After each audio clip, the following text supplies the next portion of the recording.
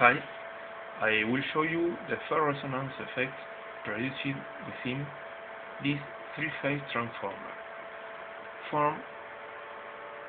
Here is the transformer, sorry. Okay, there.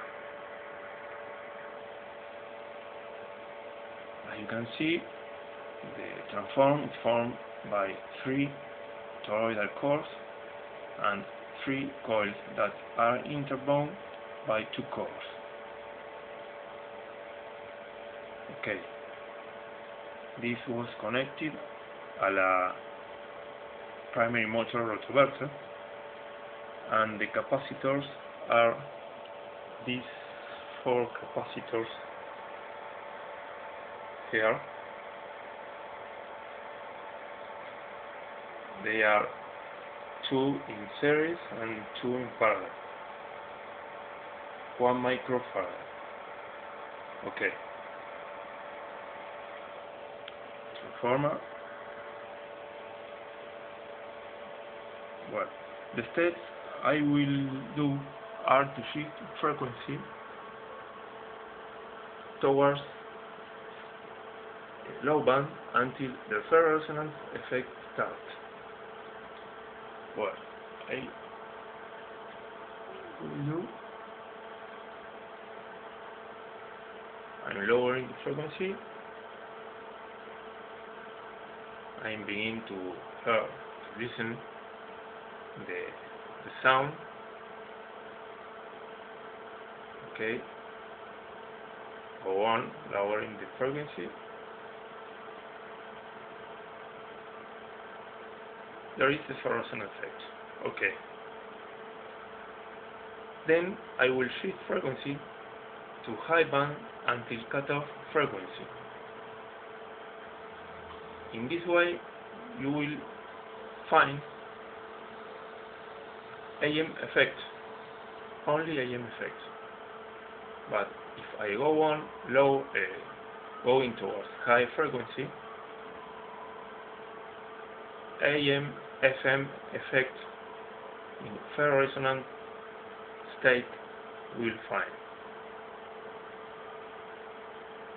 AM alone, AM FM. Okay, I go on to high frequency until the cutoff point.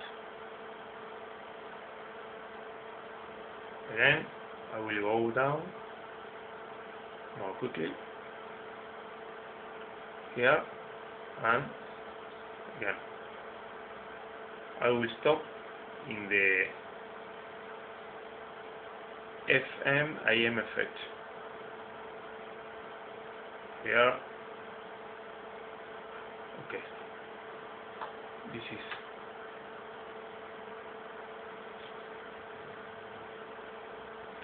well, we have to take into account that the cores have to be warm to produce the AM-FM ferroresonance effect.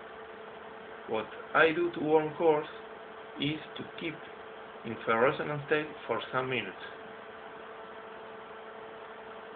It will warm very quickly if you go near the cutoff frequency.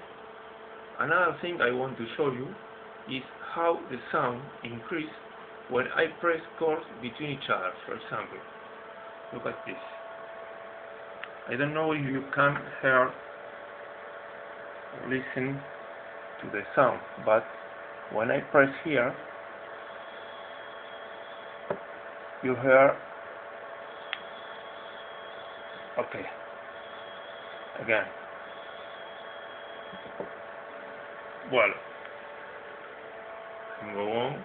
I will press. I don't know if you will hear or listen the sound, but I press.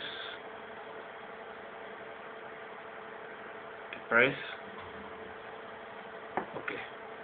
Press again. Okay. This is a way to show you a magnetostriction compression. There is also a frequency band where the FM-AM effect starts and finishes. and all this seems to be related to temperature and or core pressure. Thanks for watching.